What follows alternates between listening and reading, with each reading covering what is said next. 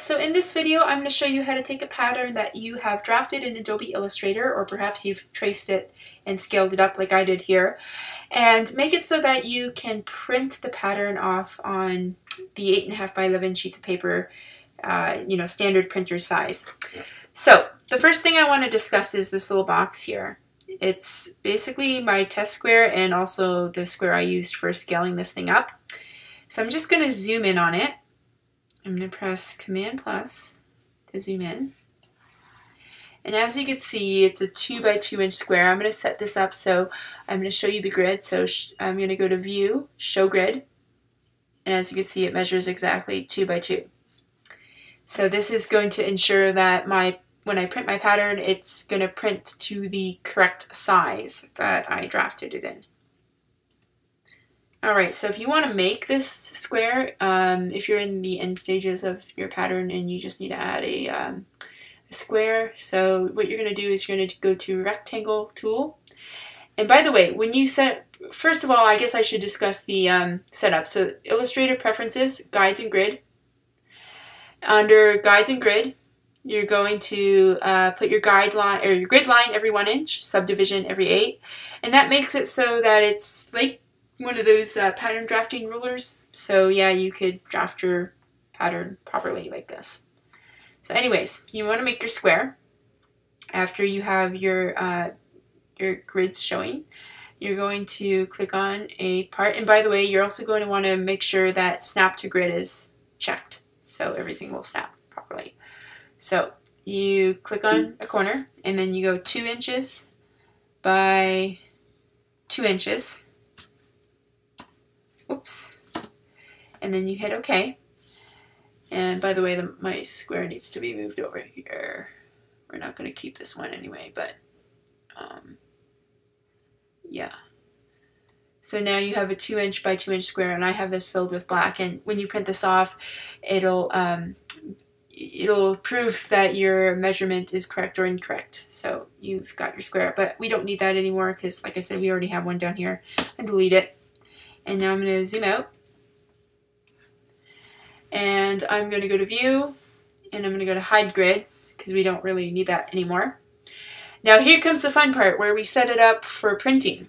So we're going to go to File, New, and we're going to have this document, New Document set up. So you want to make sure you select an amount of artboards that is going to fit your pattern. I tend to overestimate because I find if you overestimate, you can just delete the artboards and it's pretty simple. Spacing, you have to set it to 0. Make sure you set the spacing to 0. Columns, it doesn't really matter, but I did 3. Size, now this is going to be the size of paper that you're going to be printing on, and mine is letter, so 8.5 by 11. If you're printing on A4, then select A4. But yeah, it's important that you select size letter and your spacing set to 0, and you overestimate on the artboards. By the way, that's my dog playing in the background. Okay, so I'm going to hit OK. And now you see that I have basically these sheets of paper all lined up like a grid. And this is the sheets of paper that your pattern is going to print on. So what you're going to do here is you're going to go to your pattern, select your big selection tool, grab your pattern, and drag it over to this new file and drop. Now this is almost going to be like when you try and calculate when they try and calculate yardage. So you want to make sure that your pattern fits onto fewest amounts or fewest number of paper as possible, or yeah, pieces of paper as possible. So yeah, try not to get too close to the edges when you're doing this. Make sure it lines up nicely. Okay. I think I'm pretty happy with that. Now, the next thing you want to add is some markers so that when you cut this out, everything will line up. I'm just going to use rectangle. It doesn't matter what you use. You could use, I've seen people using pictures of hearts or flowers or whatever, just as long as it, helps everything line up. So the first one I'm going to do is I'm going to put one right up in the corner here. And I want to make sure that this aligns properly.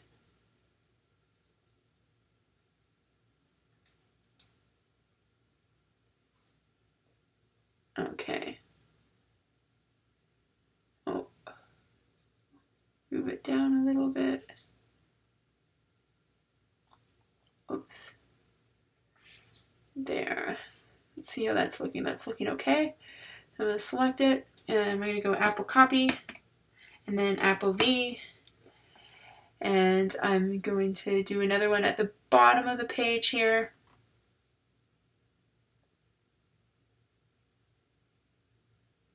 There, and then I'm going to do Apple Copy, Apple V, and then I'm going to do one right in the middle of the pattern. I find this pretty useful for when you're cutting this all out. Okay, let's make sure it looks all right. It looks not too bad. And by the way, if you have your pattern so that it's on more than 2 pages of paper, so say it's on 4, you definitely want to put something in the middle to line everything up.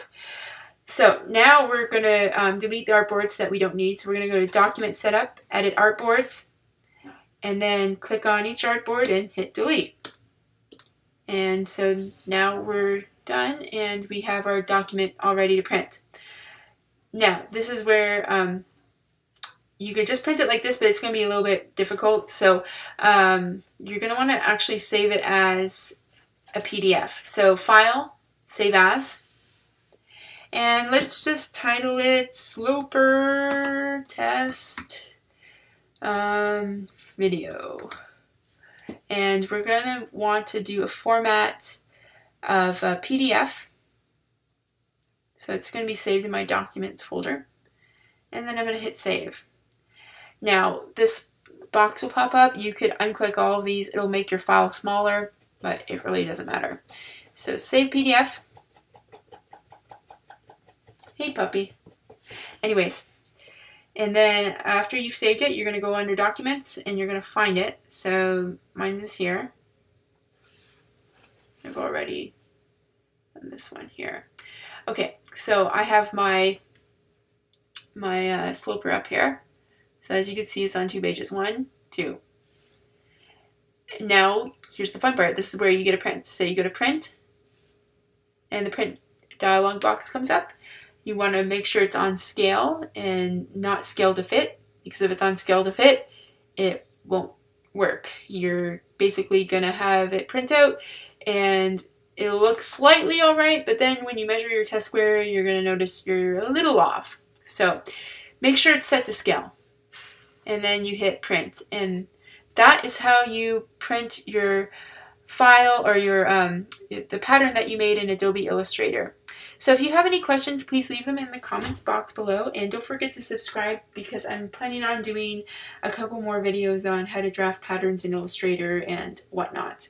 So thank you for watching, and if you have any suggestions, again, leave them in the comments box, and please like my video.